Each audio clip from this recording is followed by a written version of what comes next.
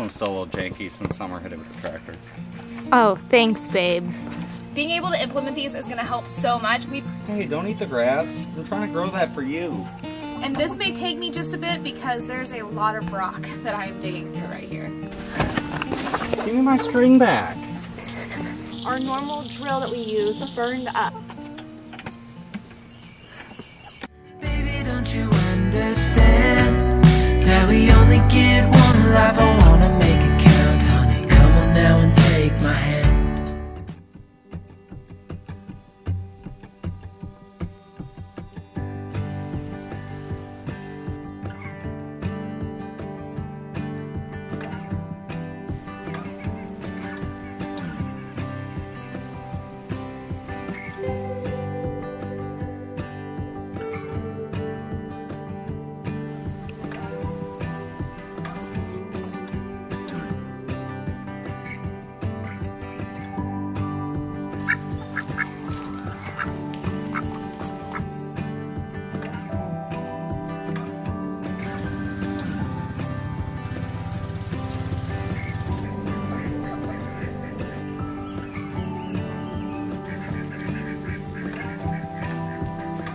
We're changing it up a bit because we've been going stir crazy.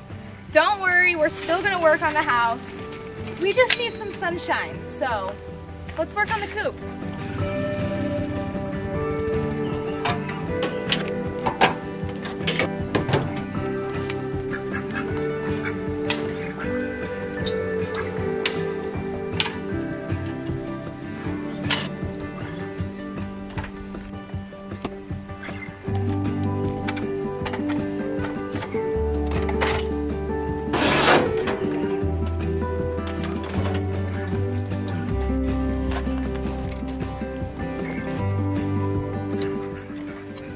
This one's still a little janky since Summer hit it with the tractor. Oh, thanks, babe.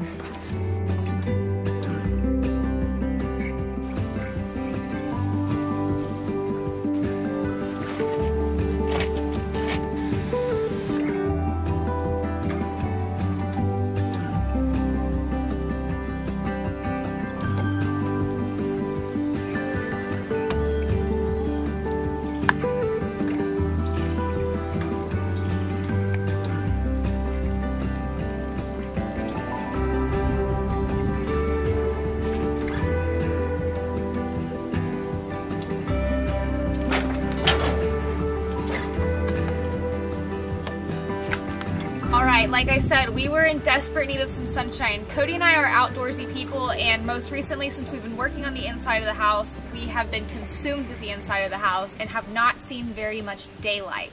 We've had a ton of people suggest so many different ideas for the chicken coop. We figured we would put some of them in action and give these girls just a little bit more of a playground and have some areas to perch on and just overall spice up the space a little bit. Also, Hypocrite's Garden on YouTube sent us these self-waters for our chickens. Thank you so much. We are so excited. I've been eyeballing these for a while, and so being able to implement these is going to help so much. We be filling up water bowls several times a day around here, especially on super hot days like today. So, let's do it.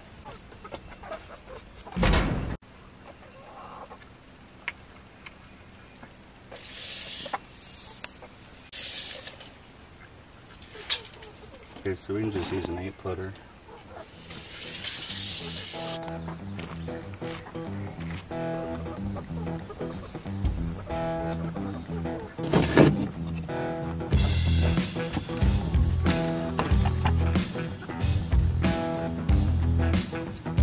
Didn't mean to interrupt.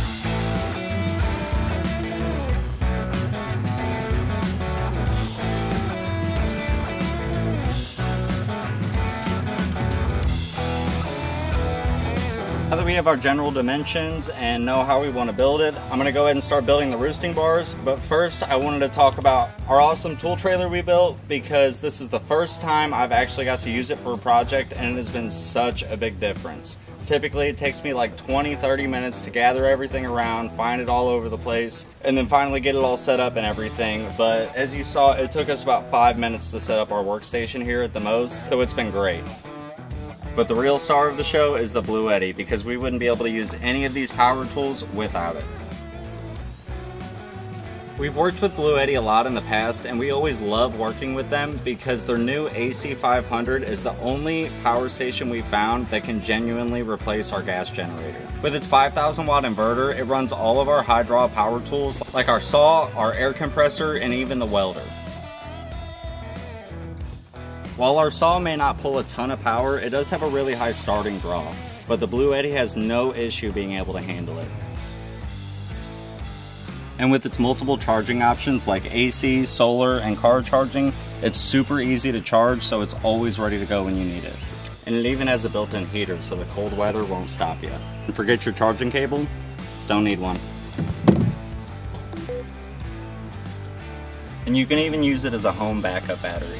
So if you're on the grid, you're prepared for power outages, or if you're off the grid like us, you can have extra power for your house. But for today, we're going to be using it to run all of our tools and build the girls a better home. Everything you need to know about the AC500 will be linked in the description of the video, so make sure you check it out. Thank you, Blue Eddy, for sponsoring today's video. Now let's go finish these stairs. Excuse me. We try not to waste any materials around here. Any type of wood that's at least this long or bigger, we save. So most of this is going to be scrap wood that we had laying around, but it's still good for some things. Will you give me a new battery? Yes. One thing I like about the Blue Eddy is I don't have to constantly go back up to the house to get him new batteries. They're just always charged. Thank you.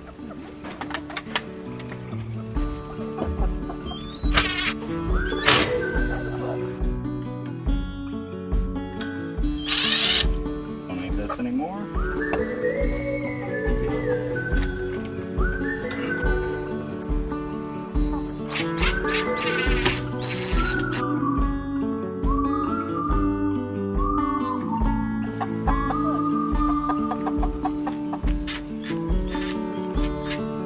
So hard to see What up, girl? from the moment we arrived. Cornelia, you are one who will survive.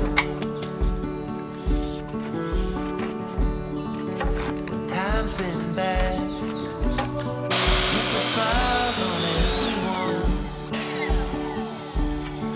Hey, don't eat the grass. I'm trying to grow that for you. Think of you and of all I should have done. The girls are obviously loving the roosting bars, but I think we're going to add 2 more. Now they've got 7 new places to perch. The next thing that we're going to do is add them kind of like a little cactus tree to be able to perch on.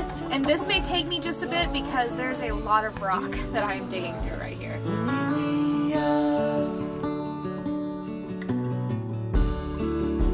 Every day is a struggle and a strive. But don't you agree? With beating hearts, we're still alive. Comes a time when all you have is who you love.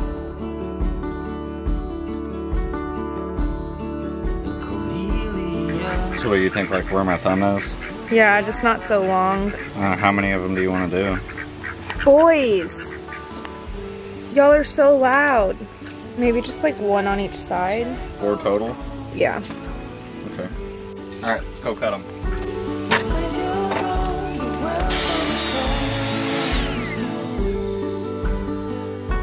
And all you have burns to the sky.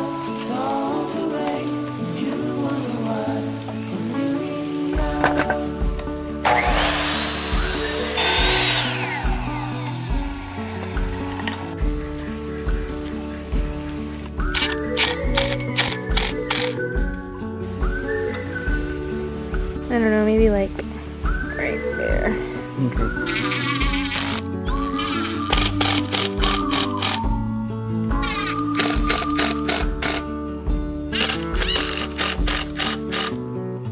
Okay, Snitch. What do you think? What do we think? I don't know how we feel. And oh my gosh, how fun, Snitch! Okay, and we're done.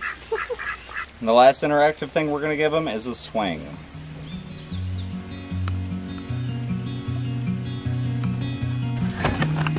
Give me my string back.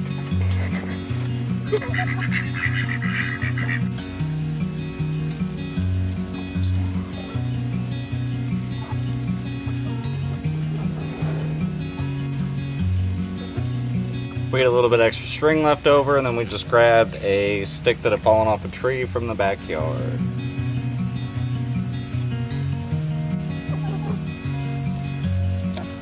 What do you think?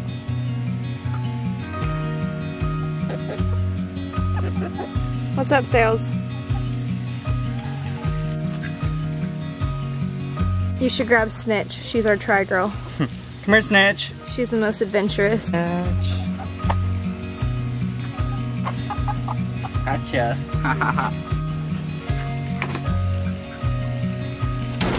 Oh, okay. It's just the balance thing we gotta figure out, right? As soon as I let go, she jumps. A lot of people say that their chickens don't use the swing, but a few of them do.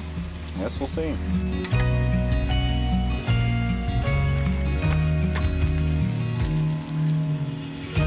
For our last thing, we're going to be adding these waterers, and originally we were thinking about just mounting them along the wall, spaced out with some PVC, because we have some like three-way, what are they called? We have some T-fittings, so we can, you know, put a T-fitting on each one and be able to just have PVC running the whole way. But they're kind of flimsy, just sitting right here. I think it's going to be more work to try and do that, and it's not going to come out very well, so I think we're going to skip that, and we're just going to go ahead and install them in some 5-gallon buckets that we have. What do you think, Hedwig?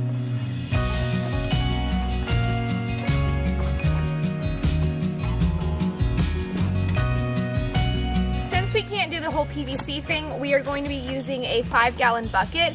Either way, doing water in the mornings will be so much simpler, so I'm very, very happy for that. Right now, I just become a muddy mess because you have to like twist it off and they're always so dirty and then you have to spray them off. This is gonna be a whole lot better, but we're gonna say scratch that, go with plan 2, which is how they're originally meant to be designed, which is just attaching them to the bottom of the 5-gallon buckets. So he's gonna drill holes along the bottom. However, our normal drill that we use burned up. I feel like we go through drills all the time, but it burned up, so we're gonna have to be pulling out the trusty old corded drill. So here you go, babe.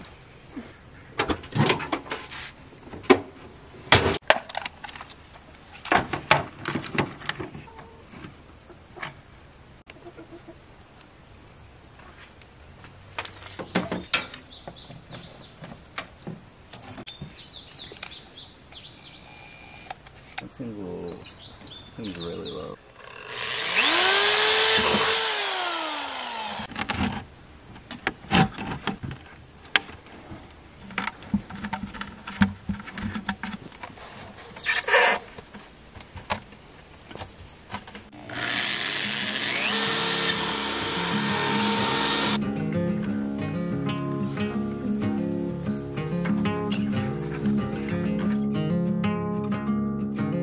That's pretty much it, super simple. So I'm gonna go wash it really quick and then we'll fill it up and see if they like it.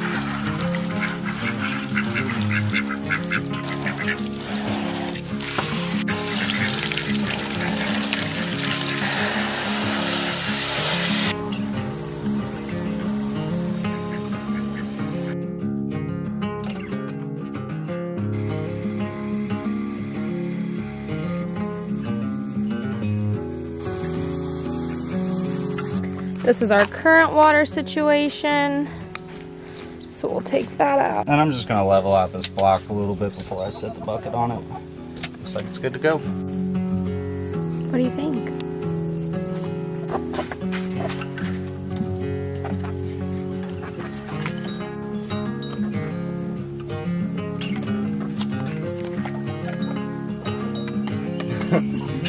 Apparently we're more interested in the lid than we are the water.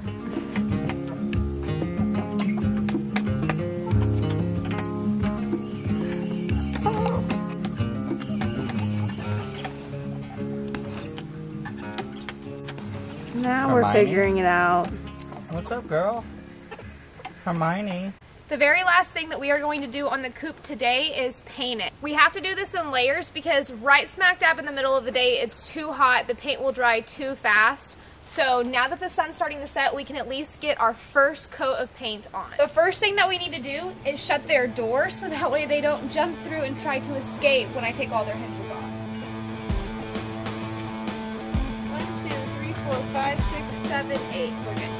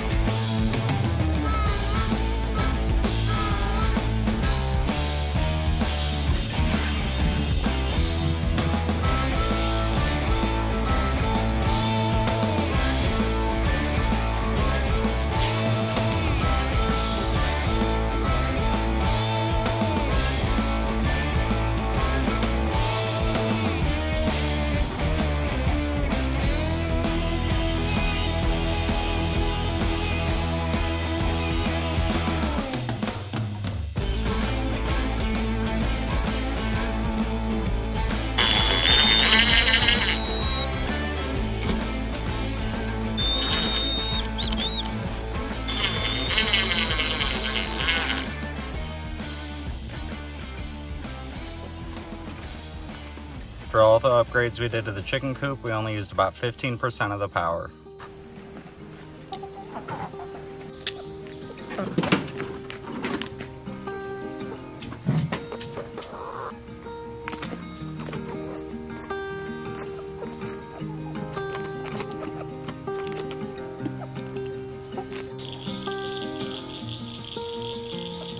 We finished up a majority of everything that we wanted to do. We'll have to do a second coat of paint, and then I believe we also are going to add trim and a couple other like little detail things over time, decorations and such. However, for now, we're just gonna let it dry so that way the girls have a place to sleep tonight. Also, like I said in the beginning, we just wanted to get outside. We've been stuck inside just finishing the house, and so we wanted just kind of a change of scenery, but we're probably gonna hop right back into that project because our house is destroyed and we really want a functioning kitchen again. I'm so ready to have a kitchen. I don't care if I gotta spend all night mudding. Yeah, it's bad in there. So that is what we're gonna be focusing on now. We're gonna leave y'all here, but I do have some questions though. T. Joe says, are you starting to grow stuff yet? Yeah, we have a ton of stuff on the deck right now. Lots of tomatoes. Yeah, tons of tomatoes, Lots of tomatoes. lots of peppers. Some squash, watermelon. My trees aren't growing that well, but my blueberries are growing pretty good. It's probably like doubled or tripled the size since we got it. Yeah. Yeah, we're still tinkering with things again. We've never really grown stuff from scratch. Some stuff we bought on clearance at Rural King as they were, you know, discounting their plants. So yeah, they had six packs of peppers for $2.50, so I couldn't really pass that up. Yeah. 6 plants. We're ready to get everything in the greenhouse and get all of our flower beds set up. However, we've just been focusing on the inside of the house, so that's probably what we're going to do in the next couple weeks, maybe take another break and do that. I've been doctoring everything and keeping it alive, but I definitely need to get it in the ground. And I've slowly been repotting stuff into bigger pots, like from the seedlings into bigger pots. That way they have a little bit of room to grow so they don't die and stuff like that. But, for sure. Definitely need to get back to it though. Debbie says, can't you set the automatic chicken door to open and close by itself? Yes, you can. However, I do like coming out in the mornings and putting them away at night. I get to count them and make sure they're okay. Plus, I just love watching them squeeze out of there. It's so cute. And I guess it's also probably a good thing that we do come out and put them up at night ourselves, because we've caught a couple of them sleeping outside at night. They'd end up staying out past when the door would close anyway, so regardless, we'd have to go put them up. So yeah, maybe eventually, but for now, I enjoy doing it, so we'll probably just keep it at that. Pretty happy with it. Just in a day's work, we still have a bunch more to do to it, but this is stuff we've been wanting to do for quite a while. We just haven't had the time, so we'll see you in the next one, where we will be finishing up our walls and probably starting to mud and tape, because Cody and I have been doing some of the drywall. Now we just have to get into the mudding taping part. So yep, mud, tape, and paint. Yes. Wednesdays, I typically post on Wednesdays and Sundays. If you haven't caught along on that yet, Wednesdays and Sundays. So see you Wednesday. Bye.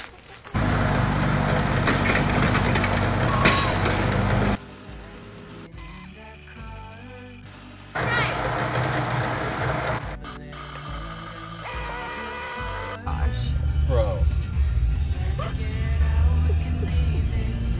that was cool. I've never seen him fly. That was cool.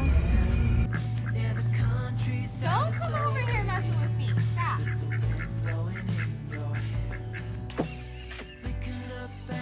Spider webs. Baby, don't you understand that we only get one life?